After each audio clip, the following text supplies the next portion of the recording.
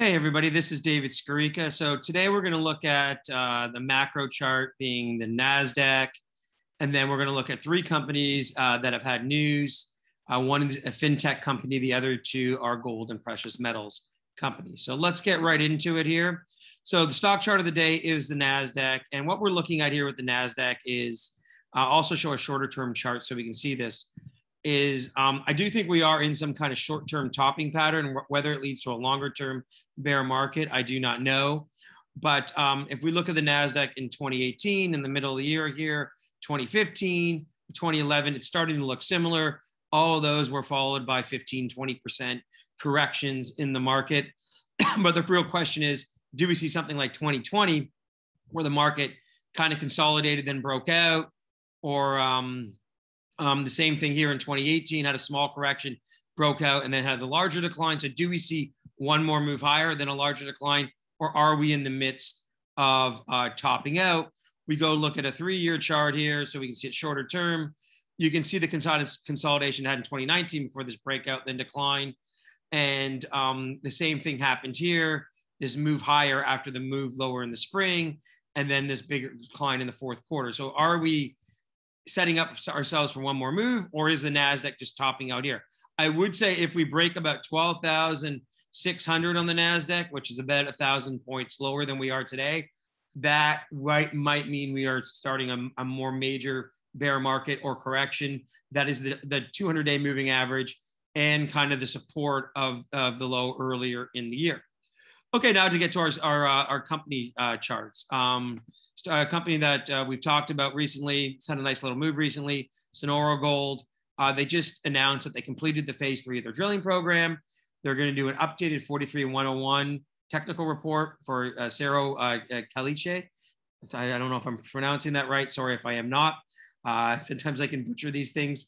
But anyhow, that means that they should have a new resource probably out sometime this summer. The disclosure is I own Sonora. I'm a consultant with them, a paid consultant with them, and they are also a sponsor of Stock Chart of the Day. So they just completed, like I said, the final 9 holes of the phase 3 of this drilling program, and they should have something out, later in the year as well. So we'll see what happens there. INCA.v just recently announced the closing of a private placement. They are a sponsor of Stock Chart of the Day. It's a company that I've talked about in the past. I know some of you own. So they closed a 40-cent private placement. It was oversubscribed. They raised 613 instead of 500 grand. They actually of that 613 or 1.5 million shares, the insiders took down roughly 700,000 shares, nearly half of it. There's a full warrant of 60 cents good for 3 years. So INCA.v closes its private placement of over $600,000, and with the insiders taking down a lot, which is usually a positive sign. So then finally, to end off here, LYNX Global Digital Finance Corporation. It is down a bit today, but LYNX basically, like I've talked about in the past, I really think the future of crypto and blockchain is more the payment system. Like I do wires all day long and all the time being offshore, and I find it very antiquated. It takes a few business days for wires to hit, et cetera, et cetera. This sort of thing, just can hit overnight. Obviously with the blockchain, using this for B2B. So recently they announced that they took over a bank in the Philippines, but also they have payment platforms in Philippines, Singapore, and Australia, and they're going to integrate them all into a unified payment platform.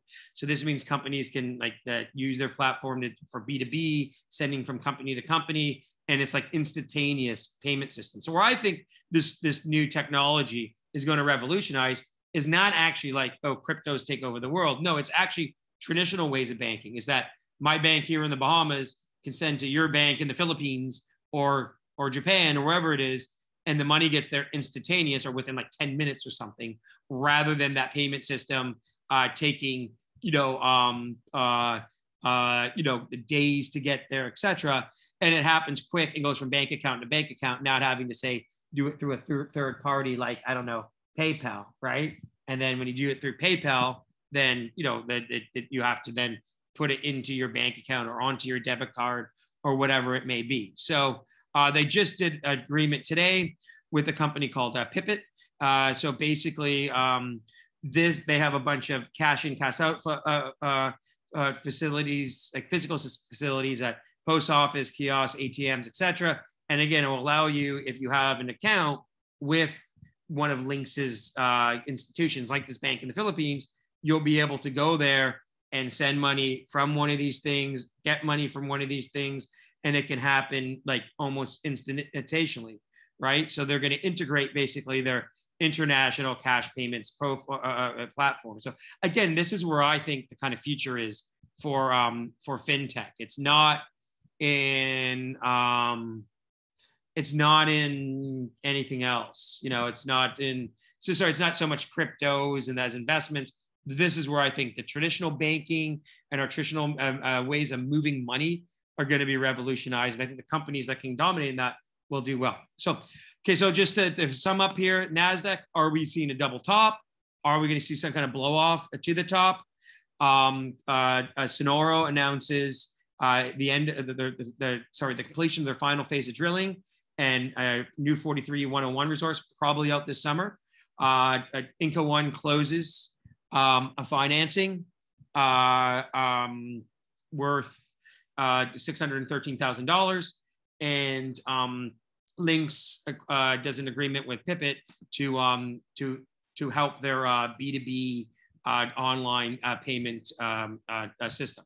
So and again, in terms of full disclosure, Sonoro I own, I'm a consultant with, and our sponsors of Stock Chart of the Day. INCA.1 is a sponsor of Stock Chart of the Day, and